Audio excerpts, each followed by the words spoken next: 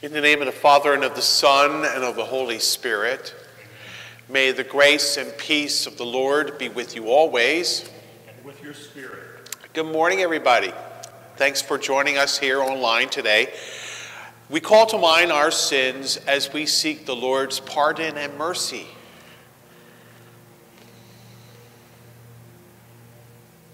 Lord Jesus, you healed the sick. Lord, have mercy. Lord, have mercy.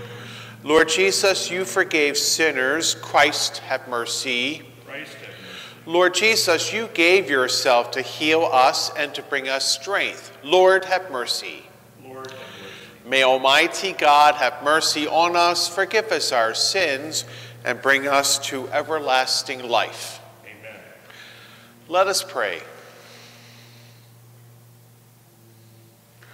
Almighty and eternal God, our refuge in every danger, to whom we turn in our distress, in faith we pray, look with compassion on the afflicted. Grant eternal rest to the dead, comfort to mourners, healing to the sick, peace to the dying, strength to healthcare workers, wisdom to our leaders, and the courage to reach out to all in love, so that together we may give glory to your holy name. Through our Lord Jesus Christ, your Son, who lives and reigns with you in the unity of the Holy Spirit, one God, forever and ever. Amen.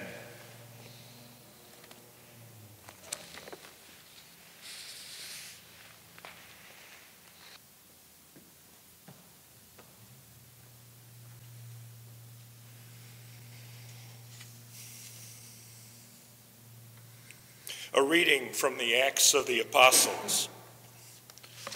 The high priest rose up, and all his companions, that is, the party of the Sadducees, and filled with jealousy, laid hands upon the apostles and put them in the public jail. But during the night, an angel of the Lord opened the doors of the prison, led them out, and said, "Go and take your place in the temple area, and tell the people everything about this life." When they heard this, they went to the temple early in the morning and taught. When the high priest and his companions arrived, they convened the Sanhedrin, the full Senate of the children of Israel, and sent to the jail to have them brought in. But the court officers who went did not find them in the prison. So they came back and reported, "We found the jail securely locked and the guards stationed outside the doors, but when we opened them, we found no one inside." When the captain of the temple guard and the chief priests heard this report, they were at a loss about them as to what this would come to. Then someone came in and reported to them, "The men whom you put in prison are in the temple area and are teaching the people." Then the captain and the court officers went and brought them, but without force, because they were afraid of being stoned by the people. The word of the Lord. Thanks be to God. The Lord hears the cry of the poor. The Lord hears the cry of the poor. I will bless the Lord at all times. His praise shall be ever in my mouth. Let my soul glory in the Lord. The lowly will hear me and be glad. The Lord hears the cry of the poor. Glorify the Lord with me. Let us together extol his name. I sought the Lord, and he answered me and delivered me from all my fears. The Lord hears the cry of the poor. Look to him that you may be radiant with joy, and your faces may not blush with shame. When the poor one called out, the Lord heard, and from all his distress he saved him. The Lord hears the cry of the poor. The angel of the Lord encamps around those who fear him and delivers them. Taste and see how good the Lord is. Blessed the man who takes refuge in him. The Lord hears the cry of the poor.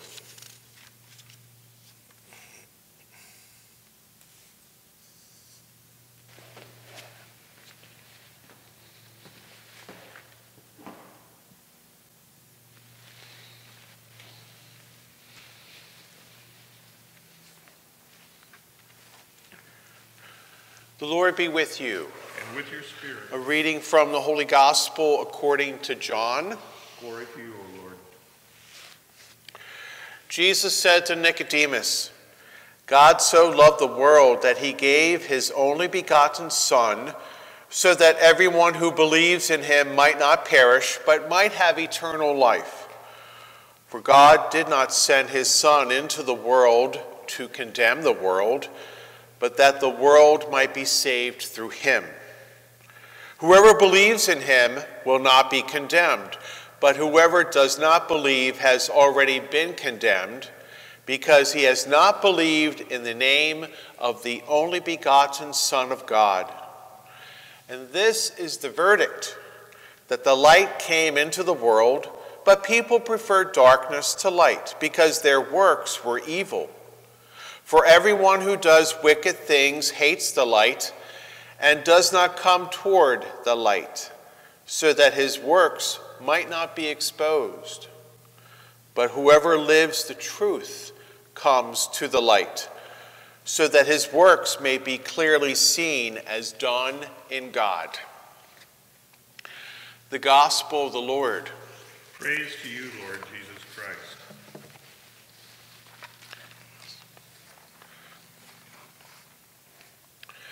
In her book, Simple Faith, Margaret Silf, and her last name is spelled S-I-L-F, writes about visiting this huge basilica of St. Ignatius in the small town of Loyola in Spain.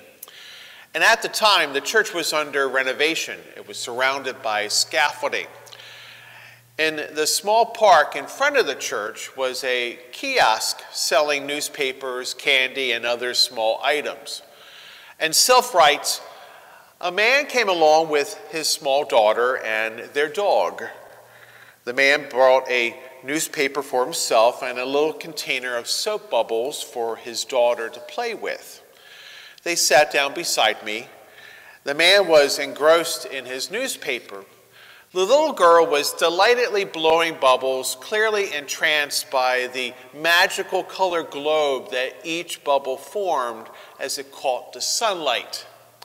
The dog jumped up after every bubble and tried to catch it, but as soon as he seized the bubble with his snout, the bubble burst. I asked myself, which is teaching more me about the kingdom of God? The mighty basilica with all its scaffolding, or this little girl's joy at the beauty of the world reflected in her bubbles? The little girl was a reminder that as we try to take hold of this mystery and pin it down into our own categories, words, and meanings, we destroy it. If we think we got, we will lose it. If we think we have arrived, we have gone down a cul-de-sac. We continue our gospel reading from the writer John, the 3rd chapter to be specific, and it's this dialogue between Jesus and Nicodemus, and it occurs at night, and this dialogue concludes tomorrow. Jesus turns Nicodemus's understanding of God, and so he invites the Pharisee, and certainly all of us, to rediscover the many ways in which the love of God is revealed in our lives. In the life God breathes into our souls, in the love of God dwelling among us, in the love of families and friends. And on this day, the 50th anniversary of Earth Day, God breathes into our souls. And so the reality is that God lies beyond the grasp of our time-bound, our limited human understanding. God will always be a mystery, but signs of that mystery fill our lives, especially as we struggle with COVID-19.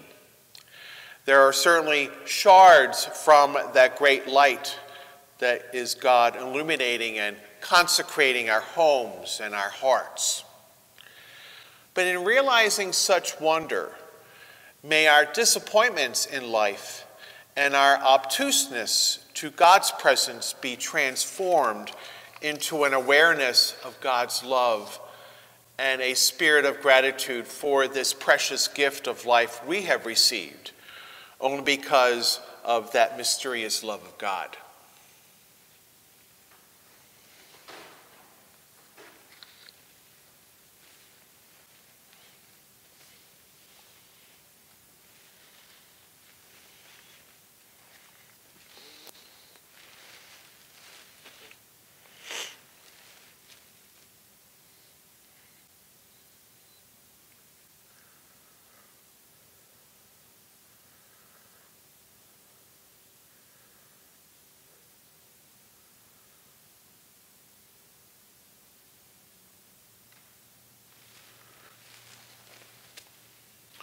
We now present to the Lord our concerns and petitions as we respond, Lord, hear our prayer. Lord, hear our prayer.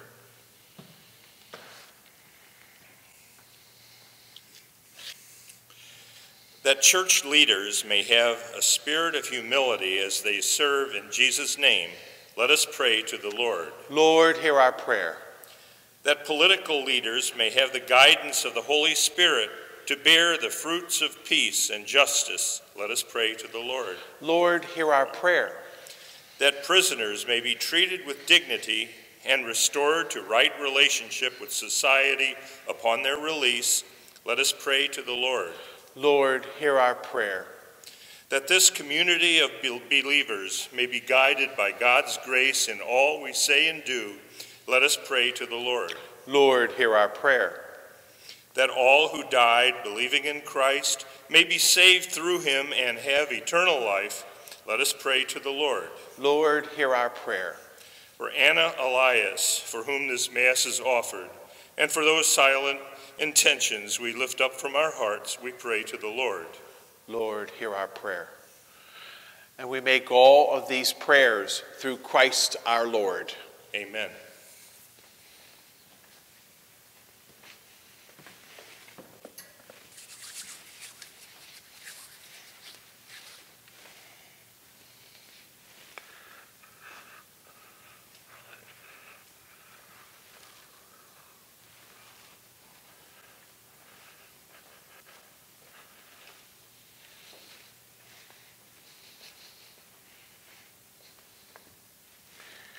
Blessed are you, Lord God of all creation. Through your goodness, we have this bread to offer you, fruit of the earth and work of human hands. It will become for us the bread of life.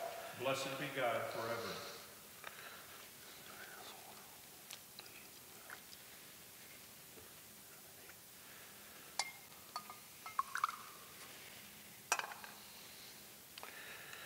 Blessed are you, Lord God of all creation. Through your goodness, we have this wine to offer you, fruit of the vine and work of human hands. It will become for us our spiritual drink. Blessed be God forever.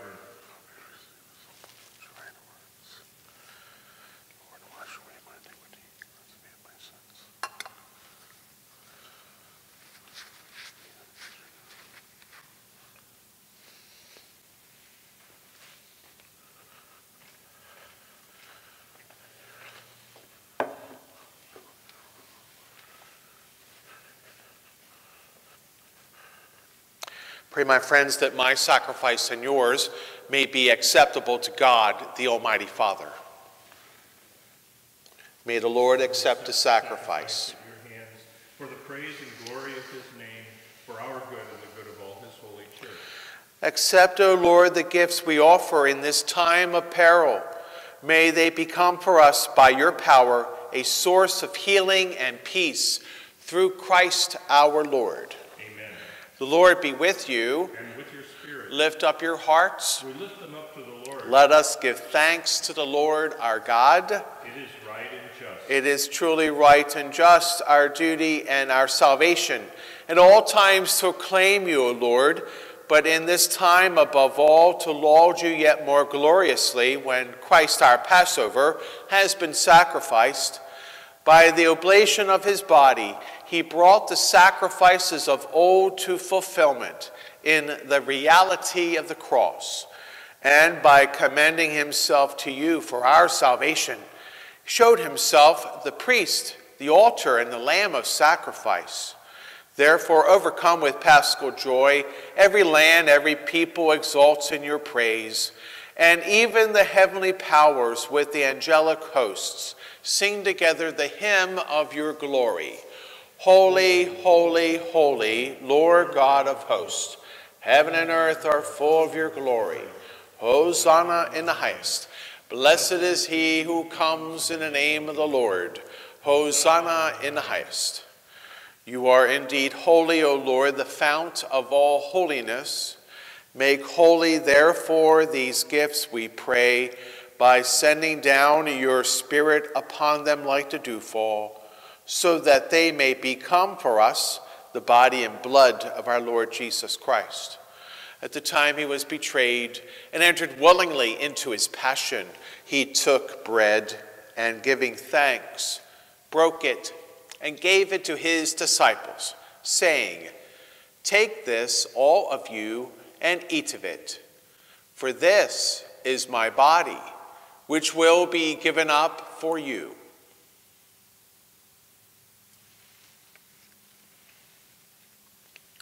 In a similar way, when supper was ended, he took the chalice, and once more, giving you thanks, he gave it to his friends and said, "Take this, all of you, and drink from it. For this is the chalice of my blood, the blood of the new and eternal covenant, which will be poured out for you and for many for the forgiveness of sins. Do this in memory of me."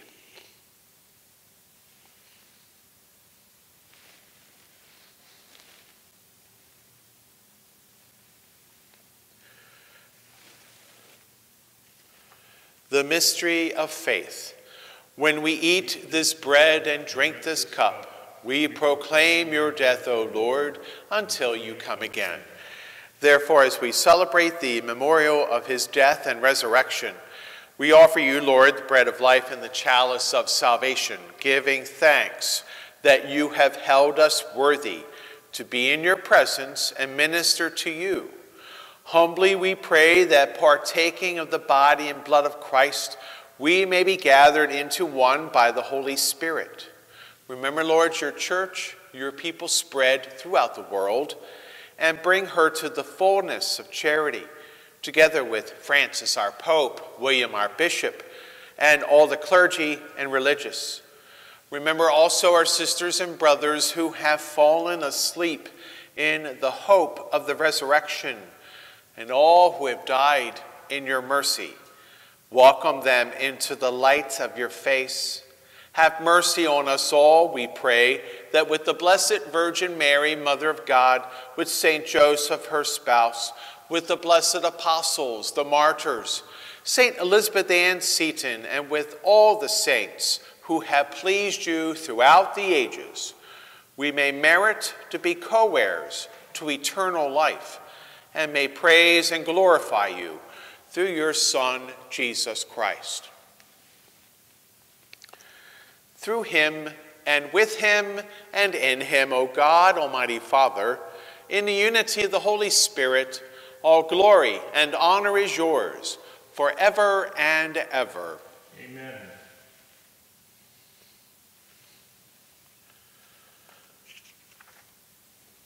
We pray the words that Jesus himself once prayed. Our Father, who art in heaven, hallowed be thy name. Thy kingdom come, thy will be done, on earth as it is in heaven. Give us this day our daily bread, and forgive us our trespasses, as we forgive those who trespass against us. And lead us not into temptation, but deliver us from evil. Deliver us, Lord, we pray, from every evil. Graciously grant peace in our days, that by the help of your mercy we may always be free from sin and safe from all distress, as we await the blessed hope and the coming of our Savior, Jesus Christ. For the kingdom, the power, and the glory are yours, now and forever. Lord Jesus Christ, who said to your apostles, "Peace I leave you, my peace I give you," Look not on our sins, but on the faith and courage of your church, and graciously grant her peace and unity in accordance with your will, who live and reign forever and ever. Amen. May the peace of the Lord be with you always. And with your spirit. Let us offer one another the sign of peace. Peace. Lamb of God, you take away the sins of the world. Have mercy on us. Lamb of God, you take away the sins of the world. Have mercy on us. Lamb of God, you take away the sins of the world. Grant us peace.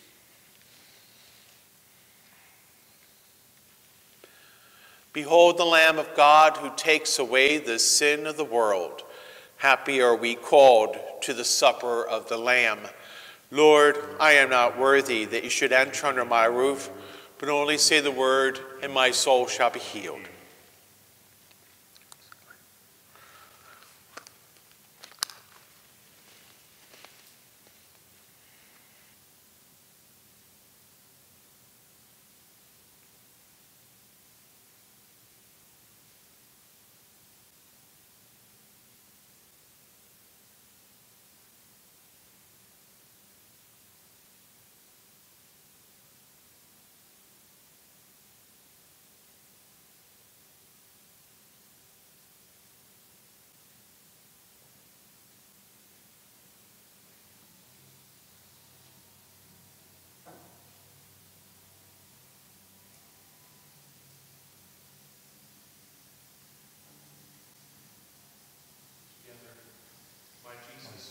I believe that you are present in the most holy sacrament. I love you above all things, and I desire to receive you into my soul. Since I cannot at this moment receive you sacramentally, come at least spiritually into my heart. I embrace you as if you were already there, and unite myself wholly to you. Never permit me to be separated from you. Amen.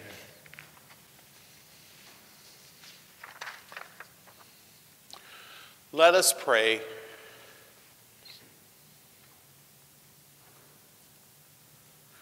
O God, from whose hand we have received the medicine of eternal life, grant that through this sacrament we may glory in the fullness of heavenly healing through Christ our Lord. Amen. O God, protector of all who hope in you, bless your people. Keep them safe, defend them, prepare them, that free from sin and safe from the enemy, they may persevere always in your love through Christ our Lord. Amen.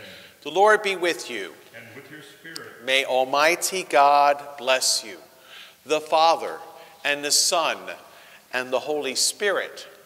Amen. The Mass is ended. Go in peace. Thanks be to God. Have a nice day, everybody.